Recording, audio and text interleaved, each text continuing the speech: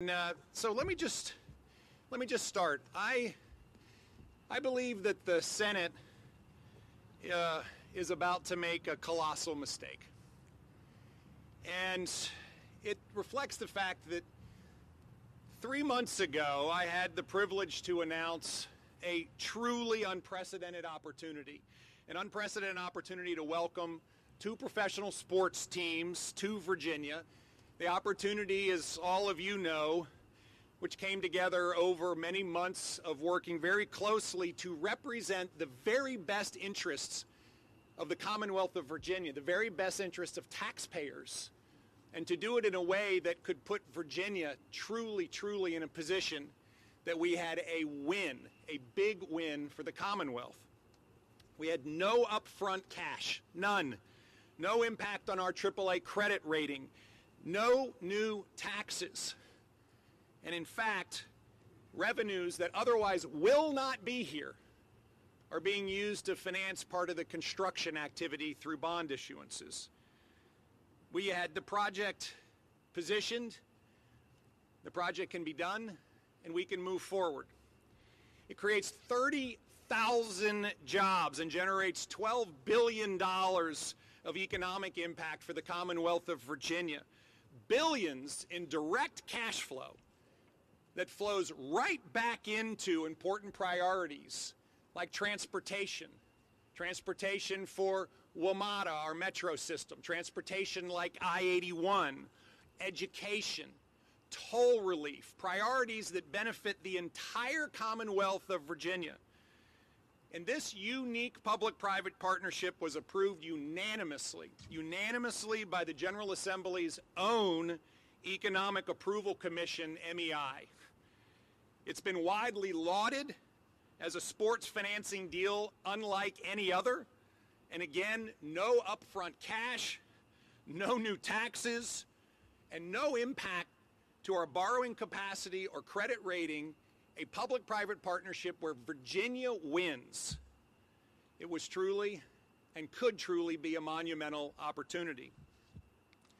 Through this whole process, I have shown an absolute repeated willingness to consider many priorities of the General Assembly.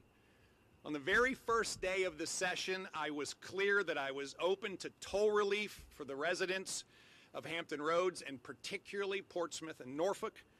I have worked hard with Metro leadership on a business plan that would allow us to support Metro through their short-term cash crunch.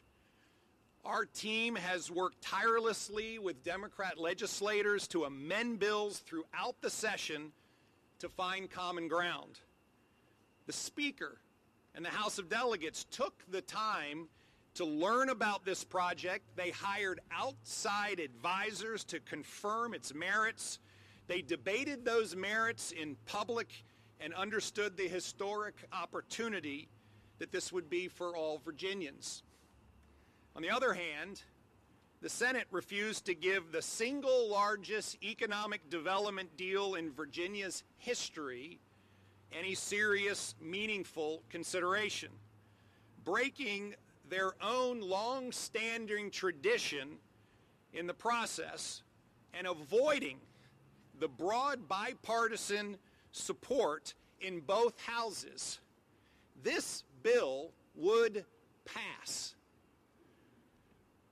And all along the way, casting aside 30,000 jobs and the $12 billion in new revenue that would flow not only to all the areas of the Commonwealth, but again, based on the fact that we were going to do something that is truly transformative.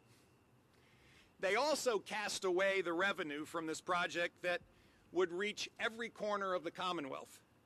Toll relief again for Hampton Roads, infrastructure improvements on I-81, investments in teachers, particularly in those more economically challenged areas in Virginia. And as I said, funding for Metro. The way the Senate has handled this opportunity, I fear, damages Virginia's business environment.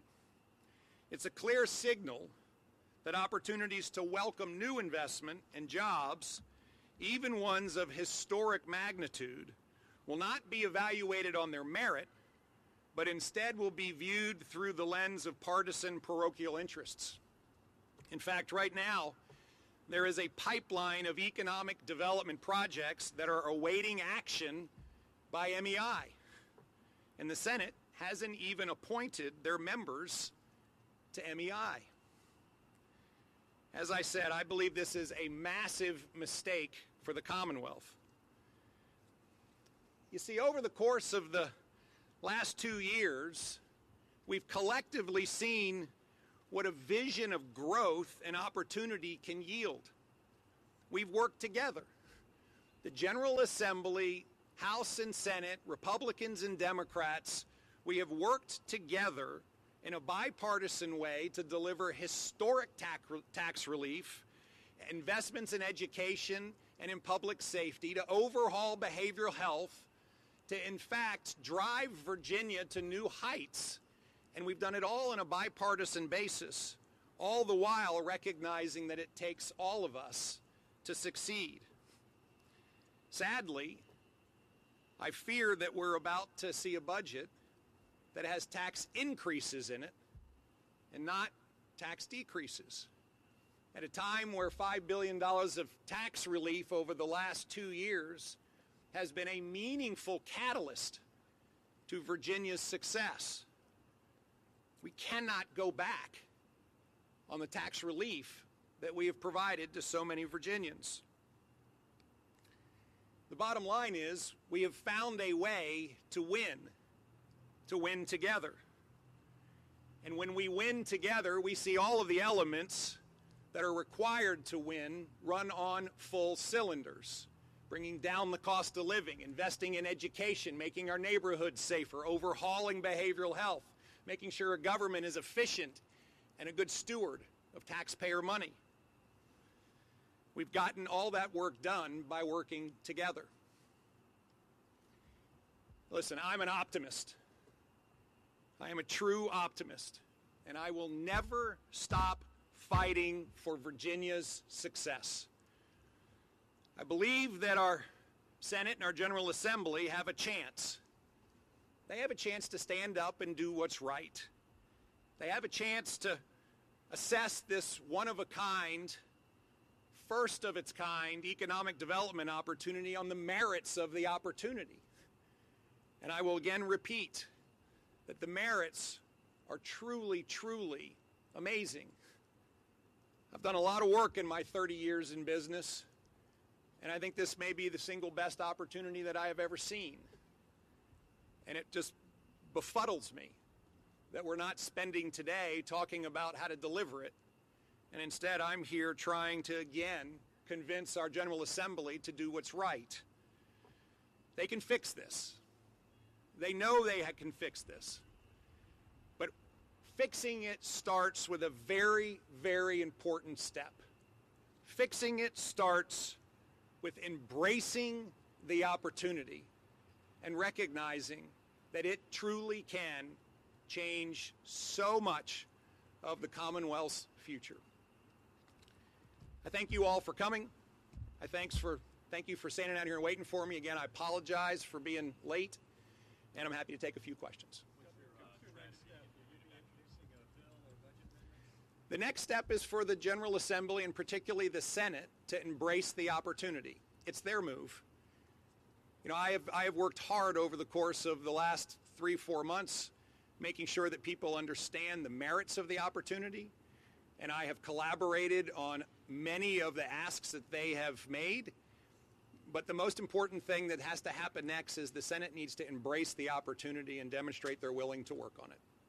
Regarding comparable projects that met the projections used to justify them? Yeah, I think there was a wonderful article today about one that in fact has exceeded expectations.